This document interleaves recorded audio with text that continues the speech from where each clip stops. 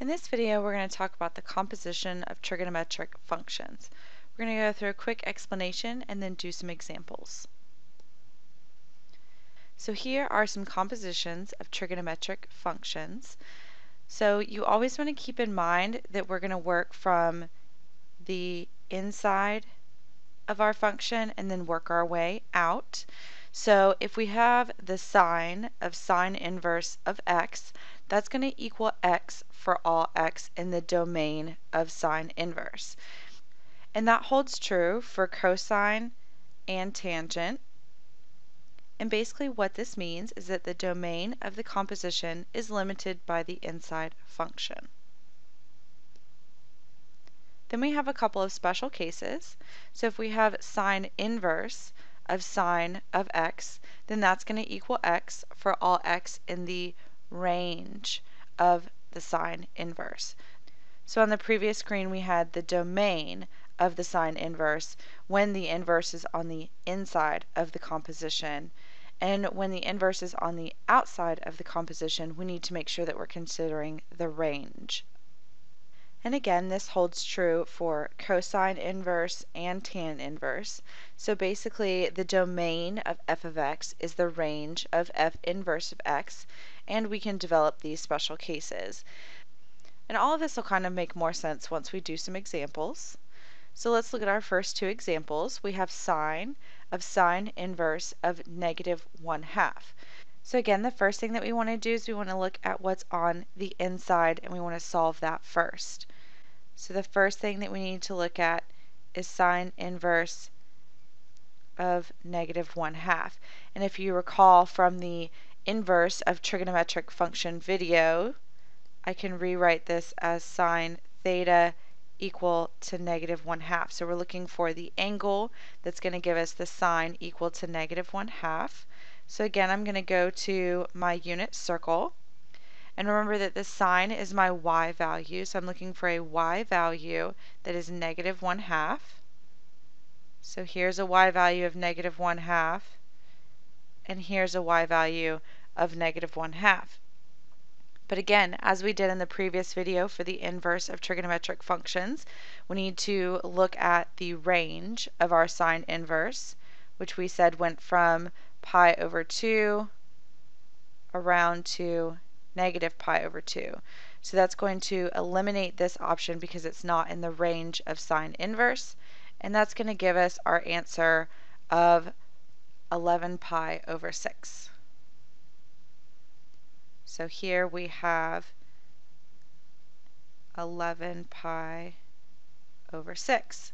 So now that I know what the inside of my function equals, I can rewrite it again, sine of 11 pi over 6.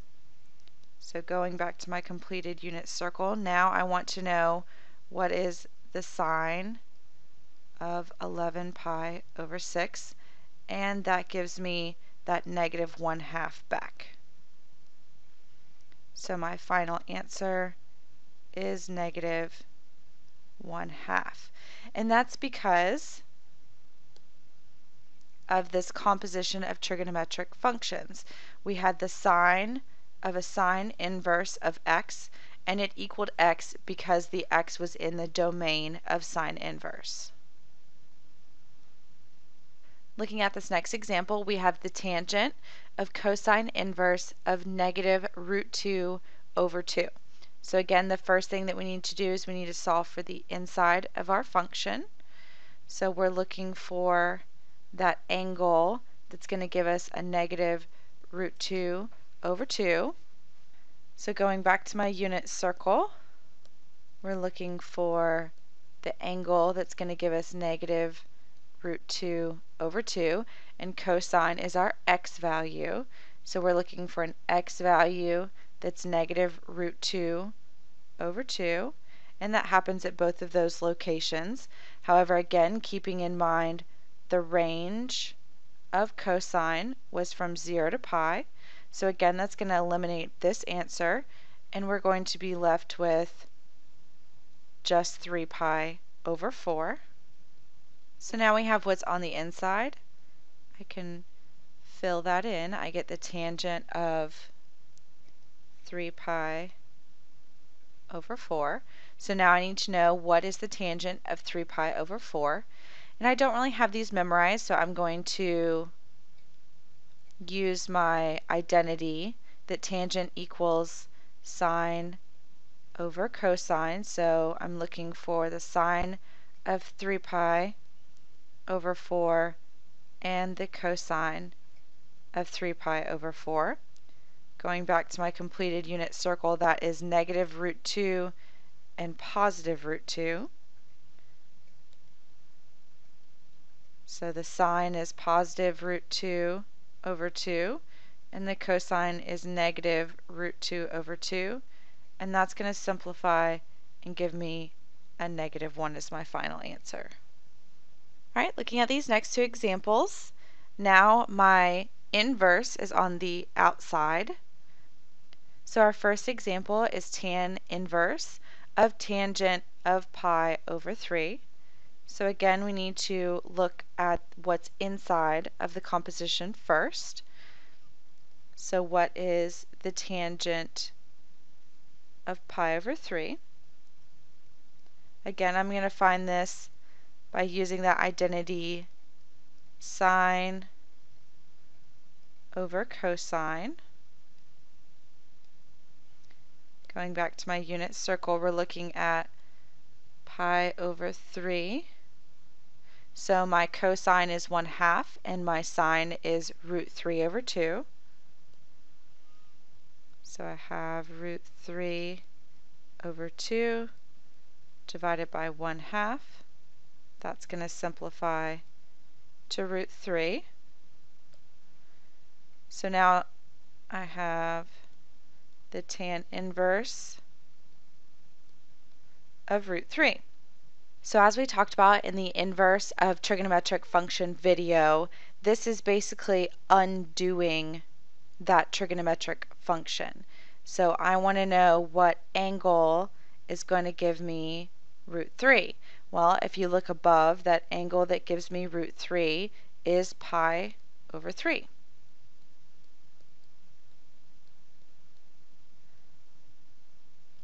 So again, if you look back, because we had tangent inverse of tangent, we're looking at one of these special cases. Tan inverse of tangent of x equals x for all x in the range of tan inverse.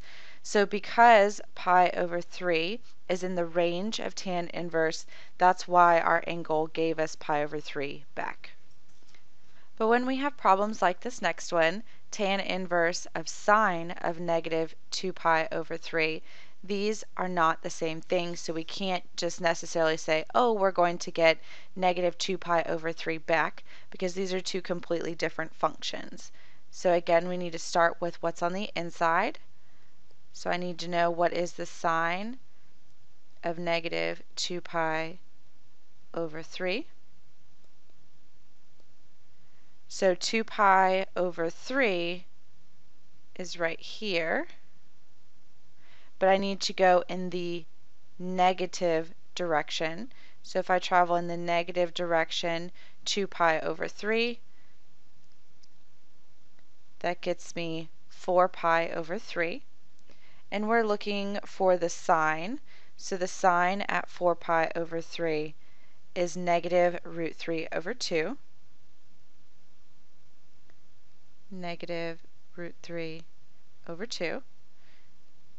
So now I have what is the tan inverse of negative root 3 over 2. So if you're kind of getting familiar with the unit circle, a tangent value of negative root 3 over 2 is nowhere on our unit circle. So we're actually going to need to use our calculator for this.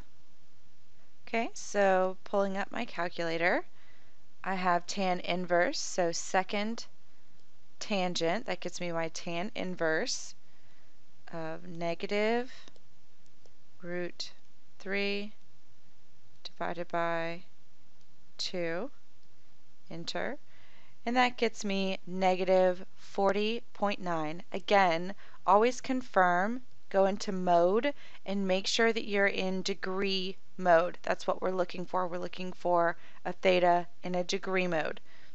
So I am in fact in degree mode, so that confirms that this answer is correct. Negative 40.9.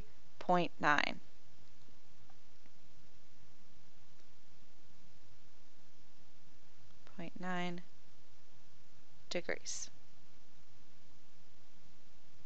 Looking at our last example, here we clearly don't have anything that I'm going to be able to find on my unit circle.